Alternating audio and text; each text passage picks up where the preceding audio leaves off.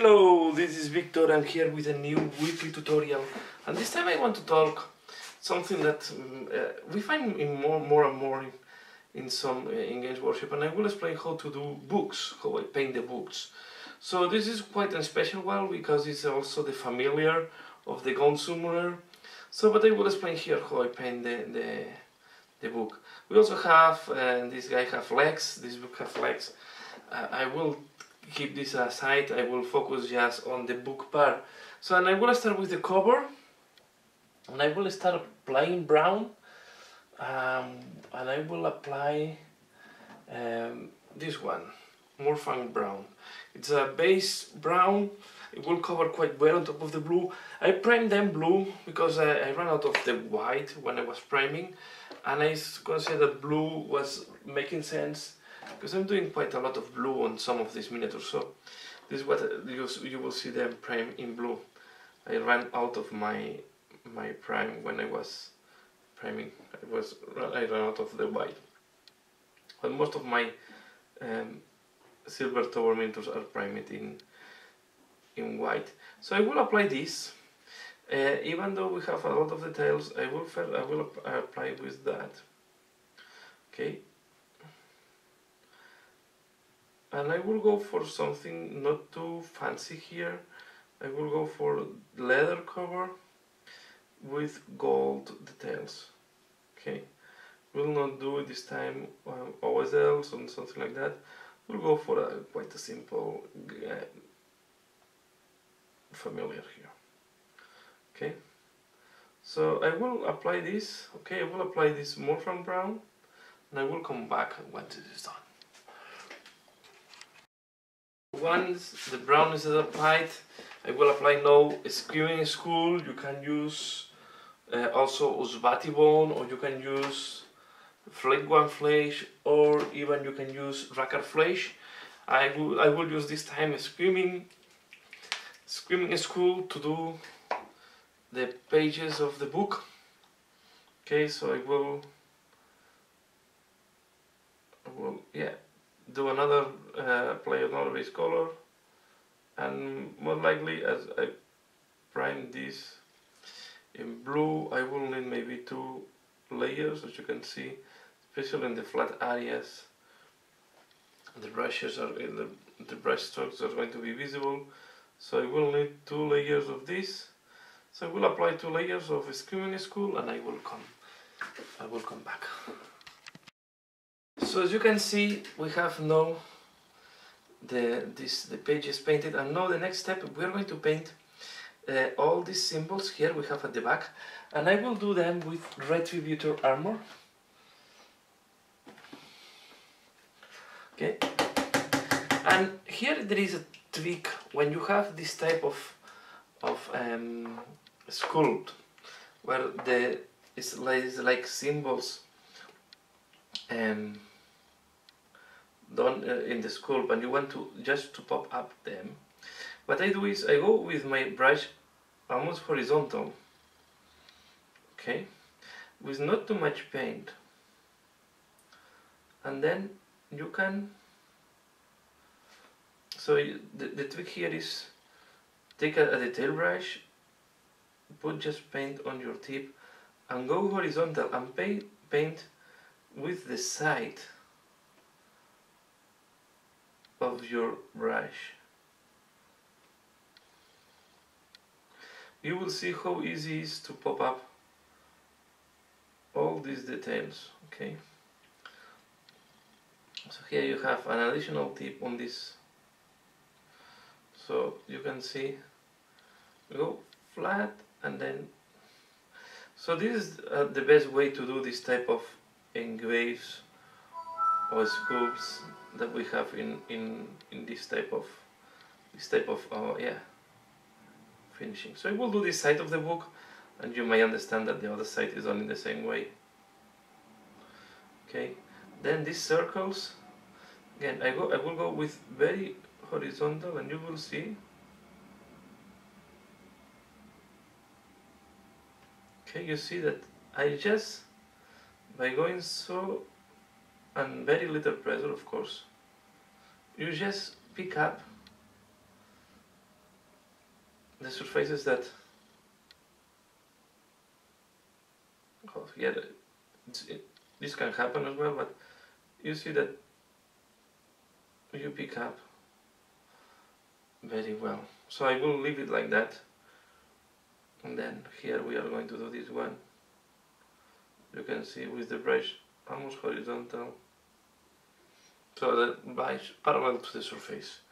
Okay, so I did this part. I will do this part and also here, and I will come back. The next step that I'm going to do is I'm going to paint this ribbon here. Okay, I'm going to use Xereus Purple in that case. I was thinking to use red, but I thought, well, with as it's going to be for Thench, let's do a color that is more Thenchy, and I thought that purple is matching better.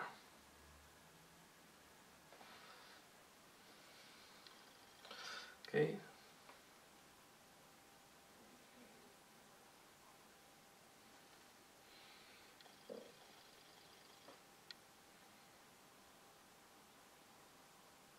Again, can look a little bit odd because we have the blue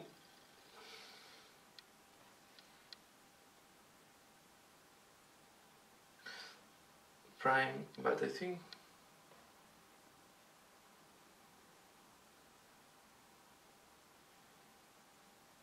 it's okay. Okay, next step, I'm going to use Agrax Earthshade, and no, first I'm going to use Seraphin Sepia, and I'm going to put Seraphin Sepia on these pages. Although the layer is not completely solid, this will make it look older. So it's not a problem in that case. So we're going to paint, we're going to apply Seraphin Sepia, okay, and this will pop up all these wrinkles. We will do a little bit of emphasis on the different holes that we have on this book. This is quite a special book. I have more detail than normal books. If you have a normal book, just be sure that this part here, the pages are visible. Okay, and also that you have a nice line, darker line here. This makes looks better. So we are going to apply this. Also a little bit of shade to have contrast with the purple. Okay.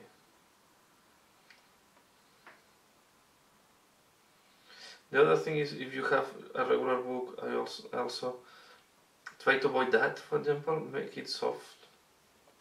And if you see that it's too light, do better 2 layers.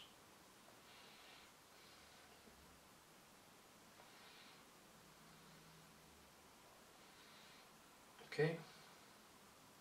Now we are going to wait until this dries, and we will come with the second wash. That is going to be Agrax Earthshade. I'm going to put a little bit more here in this. And with this one we are going to then put a little bit of Agrax Earthshade to make it then more visible. So I think just using a wash, well, depends how much detail you want to go into your book. But this wash gives a lot of, and then what I will do is I will leave the book flat like that, here for example, that to avoid that the wash is just dripping down. Okay, so we'll leave it like that, and I will come back once this dries. So Seraphin Sepia is dry now, and next we are going to apply this now, sorry. Agrax Earthshade is the next wash we are going to do. We are going to apply this one, Agrax Earthshade.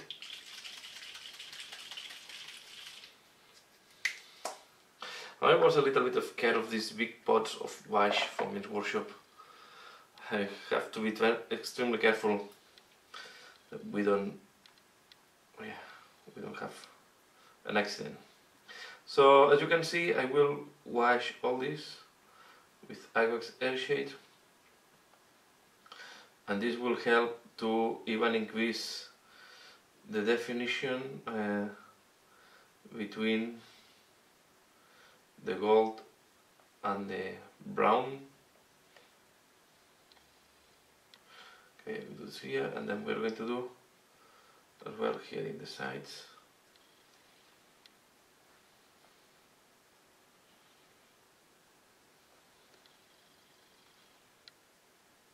Okay, here in the sides will help also to show the pages. We can go here. Okay, and now we are going to apply a little bit on these holes.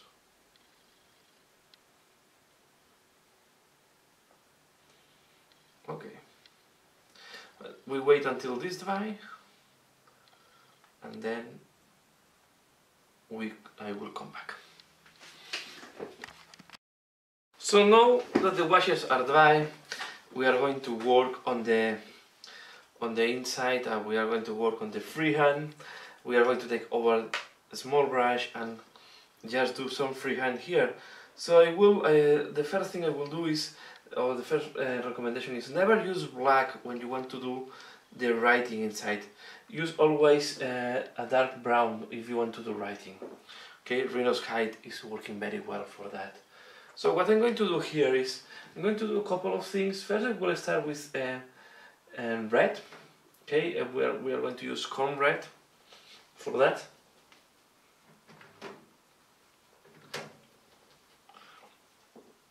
We are going to use like the capital letters that we have at the beginning of a text in these old books. So I'm going to put this, I'm going to go here, and we are going to do like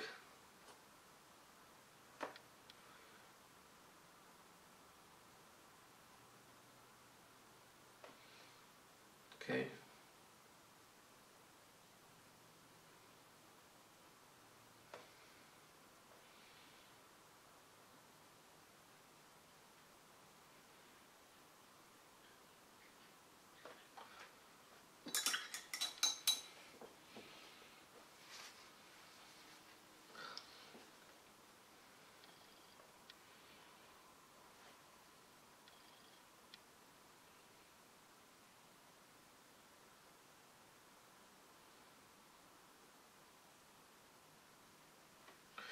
Okay, something like that. And then I'm going to do a symbol of, we can do like, yeah, a symbol of chaos, because this is just a summoning book. So we can do like, if it's a symbol of chaos here. Okay, and then it's just going like that.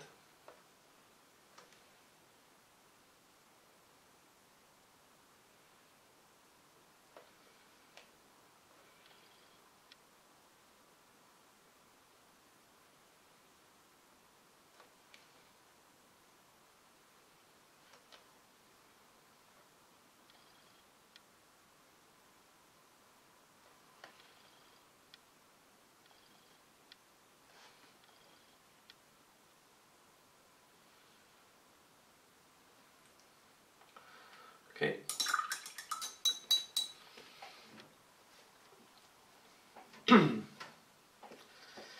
The next thing is, we are going to take Rhinox Hide and we are going to do like the text in the other side.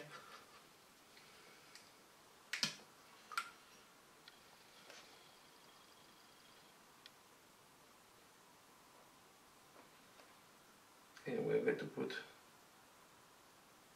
a bit here and just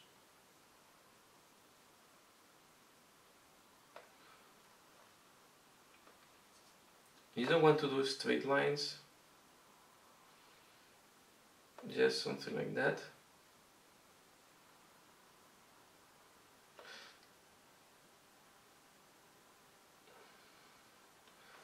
Then we do the same on the other side.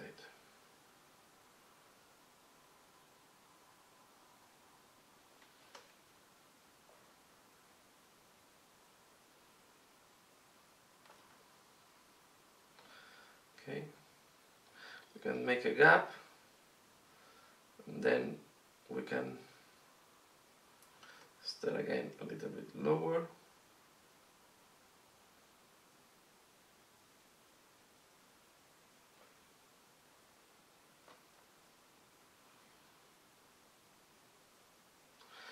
here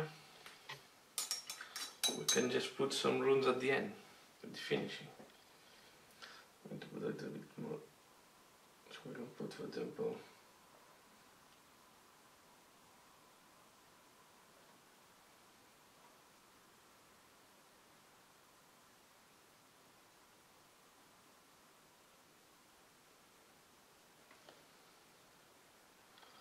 okay, you can put again the red thing in the other side.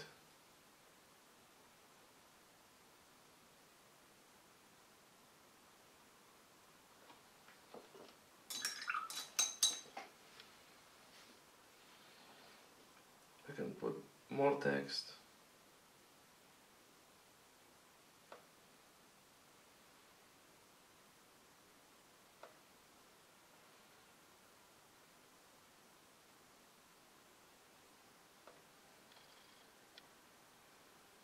And you can see it's like making dots, and then we put like if the text have a signature here.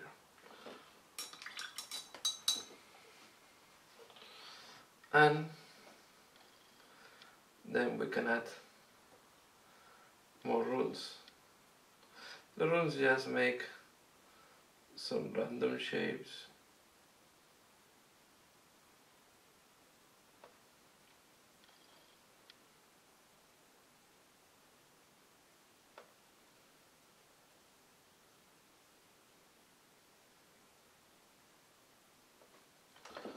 Okay, and yeah, the only thing I will do to finalize that is with a little bit of, I will use now palette witch flesh.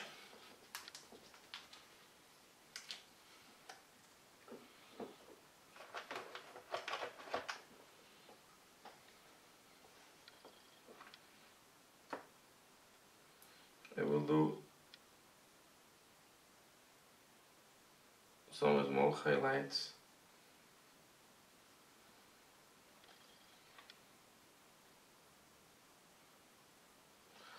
Just to pop up some of the details of the book. And put it a little bit in the corners.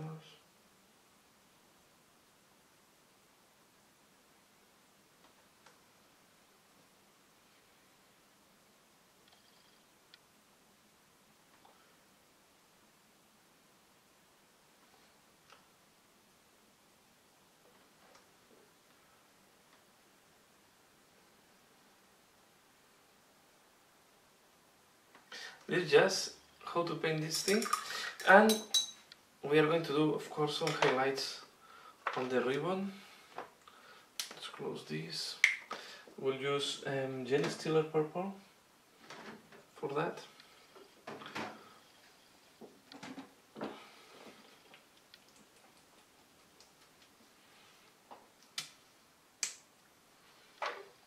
Okay.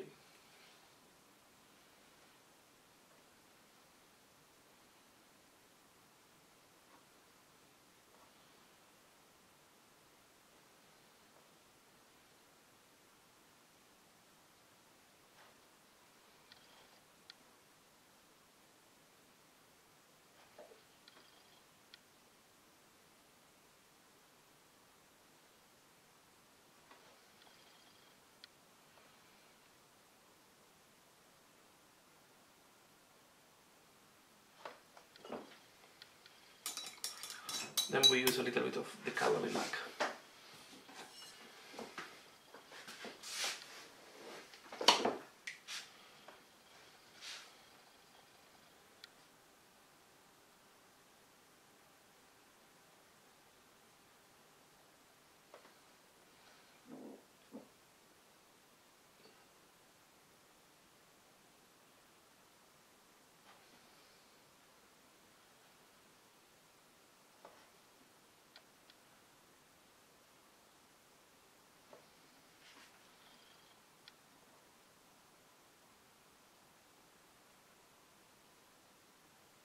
Okay. Here and so on the other side now is looking to do the gold, so we can just apply a little bit of Auric armor gold on top of the gold to round up the work on the book.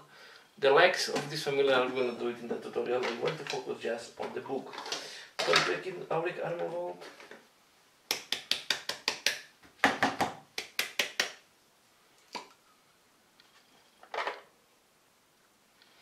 And I will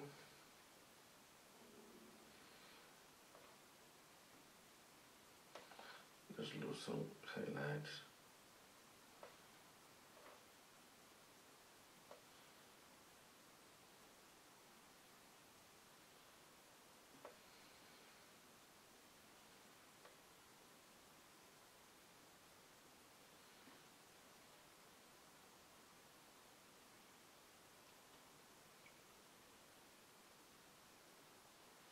Also help to clean up a little bit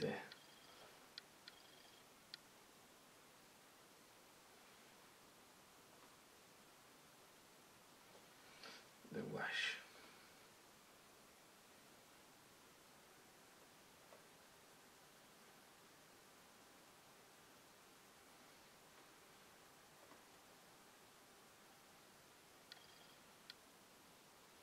Okay, and on the brown, just a little bit of what's called this Dechala Skrag Brown, for example. We can use also Dechala Brown. We can use this one. It's quite warm brown. Be careful because the contrast is going to be quite high, and we just want to do a little bit.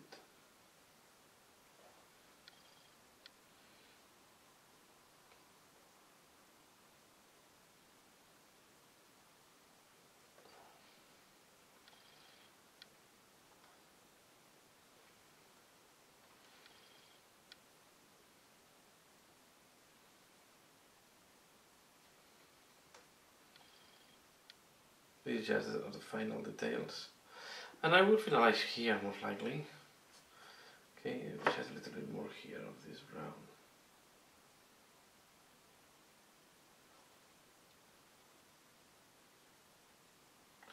Especially because this book you want it to look a little bit weathered. Okay, so here we have the book. So yeah, this week I just wanted to show how to paint the book. And as part of also of the painting tutorial I'm doing for the Silver Tower. So I hope you find this tutorial interesting. Please like, share, subscribe to the channel if you want to see more. And you also can support me in Patreon. As usual, thanks a lot for watching and see you again later. Bye.